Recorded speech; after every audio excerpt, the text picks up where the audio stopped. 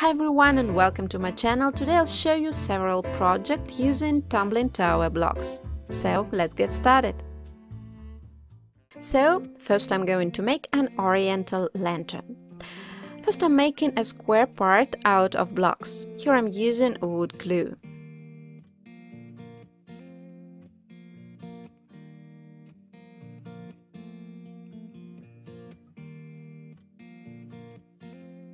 I'm making two square parts like so.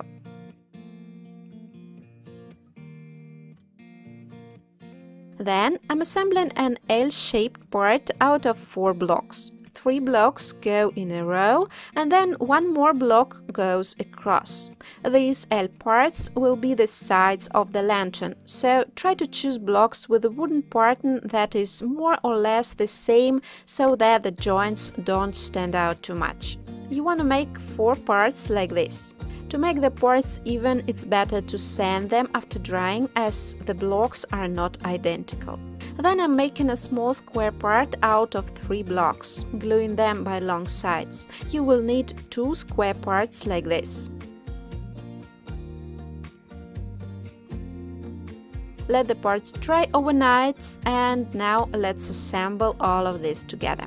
I'm positioning the L-shaped part like this, making a kind of a cross with a small square gap in the middle. Then I'm attaching the small square parts so that its corners rest on the L-shaped parts. And then I'm attaching the larger square part on top. This is the lantern body. To make the top, I'm placing 4 blocks in a kind of a cross with some space in the middle and attaching the large square part to it. In order to position the blocks evenly, I'm placing the lantern body upside down over the top base and checking that all the cross blocks are exactly under the body side parts and also have the same length. I'm using an extra block to check this. Then I'm making another cross out of 4 blocks with a small square in the center and attaching the small square part over them.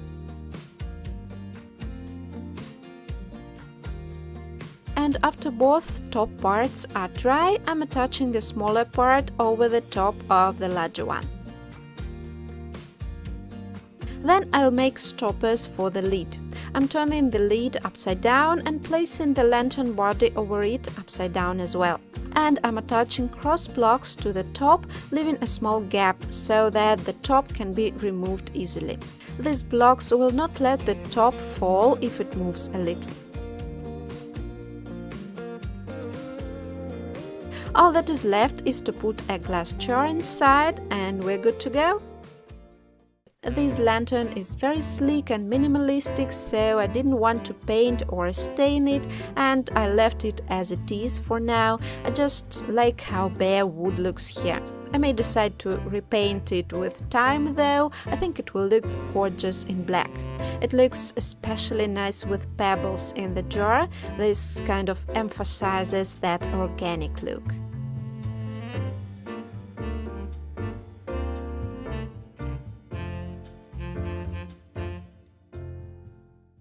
For the second project, first I'm connecting the blocks in pairs, making bars. I'll need as many as 32 parts like this. Then I'll use photo frames. I have here untreated frames and you want to remove glass and glass holders from them.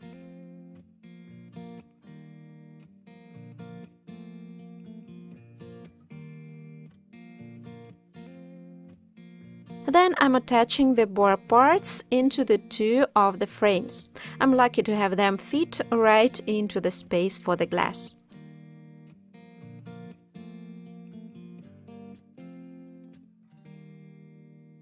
To assemble the lantern body, I'm connecting the frames together using masking tape so that they do not fall apart. After that, I'm attaching 2 more bar parts and I'm placing the edges onto the edges of first 2 bars, making a square base.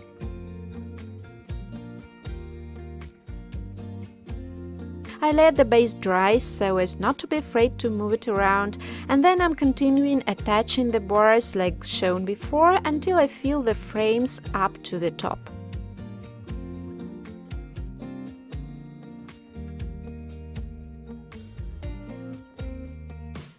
By the way, here you can also use a wooden sled and cut it to fit the frames and not use tumbling blocks at all.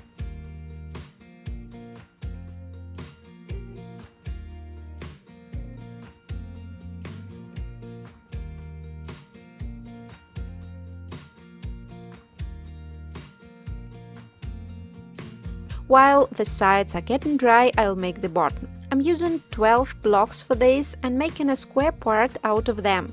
And I'm making a square pattern here like on a garden wooden flooring.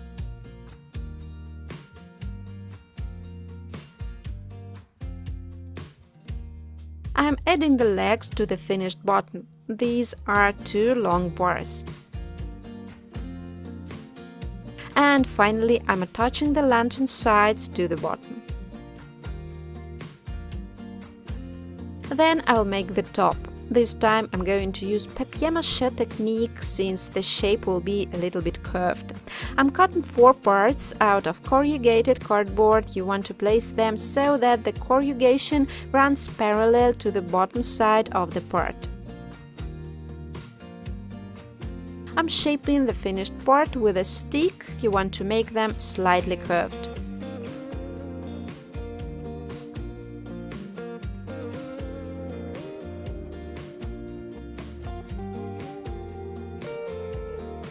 And I'm assembling the parts using masking tape.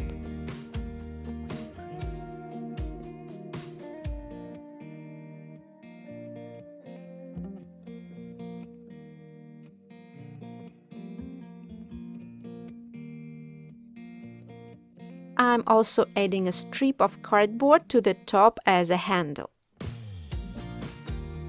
Then I'm covering the top with pieces of newspaper soaked in white glue. I've covered the top both inside and outside with 2 or 3 layers of newspapers, and after drying I've covered it with another layer of white glue. By the way, if you've got a fruit dryer, such things dry superbly in it. Just about 10 minutes and you are done.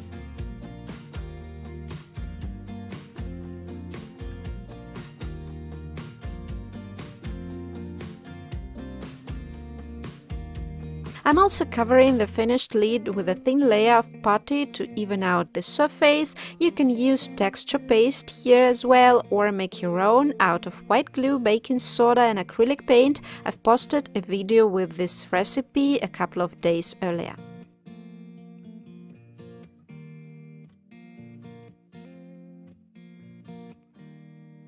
I've decided to make a white frame on the top to make it look more interesting. Here I've had to saw, but as you can see I've managed with a small jigsaw. I'm shortening 2 blocks by 1/3 and after that I'm assembling a square frame out of 8 normal and 2 short blocks.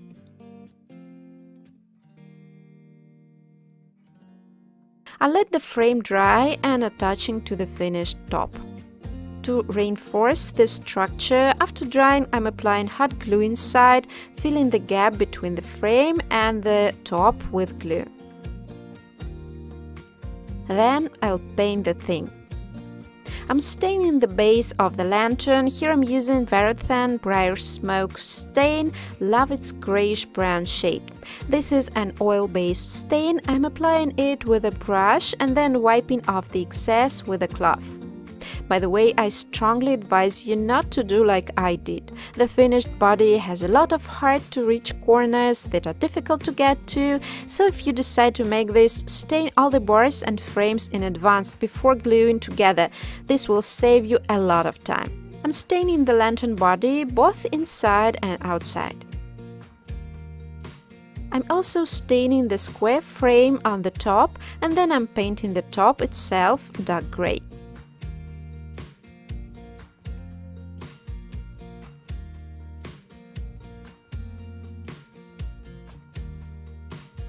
After the paint dries well, I'm dry brushing the top with white to highlight the edges a bit and make the color more interesting. And finally, I'm sealing the lantern with a matte varnish.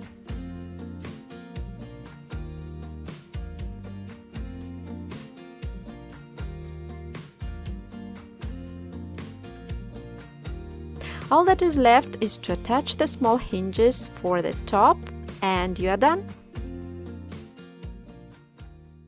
This is another lantern in my collection. I think I have already made 5 or 6 different DIY lanterns. I really like its unusual base, looking like shutters on the windows.